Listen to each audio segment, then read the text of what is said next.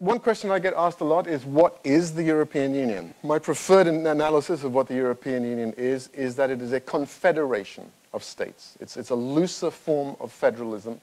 There is no European Union government. There are governing institutions, but they don't constitute a European government in the same way as the institutions in Washington, D.C. do. There is no constitution. There are treaties, but legally treaties have a different standing from constitutions. And then primarily it is intergovernmental. It involves governments working together and negotiating with each other than supranational, existing above the level of the member states. Now, in terms of what it does, you have to look at different policy areas to interpret what the European Union actually does.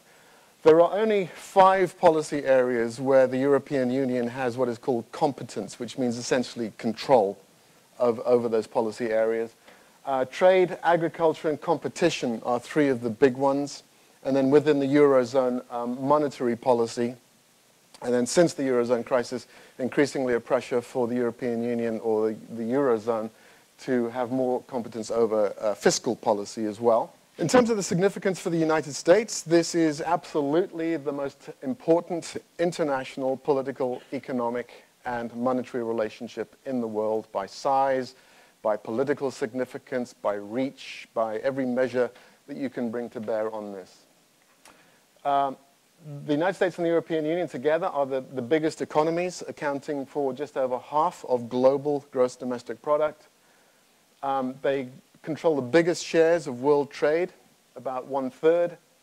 They're the biggest investors in each other, and they have the biggest and the most advanced militaries. Among them, they account for 75% of global spending.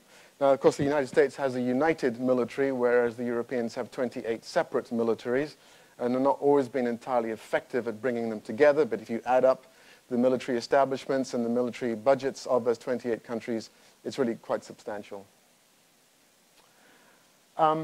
The 2 partners have common political and economic values and goals. Both sides believe in democracy and capitalism. We have sometimes different interpretations of what democracy and capitalism mean, but essentially we're on the same page. We are each other's most reliable allies. Whenever one is in trouble, globally, it always looks to the other one first before moving on. We can see this happening in Ukraine at the moment, for example. The euro, in spite of all of its problems, is the only global currency with a standing that is equal to the US dollar. Before the Eurozone broke, in the good old days, there was a lot of speculation that the euro might actually replace the US dollar as the world's preferred currency. That discussion has been put on hold, obviously, recently. But we may see some further discussion about this at some point in the future. So if the European Union sneezes, the US catches cold, and vice versa. This is a very, very important relationship, and a relationship with very, very strong ties at every level.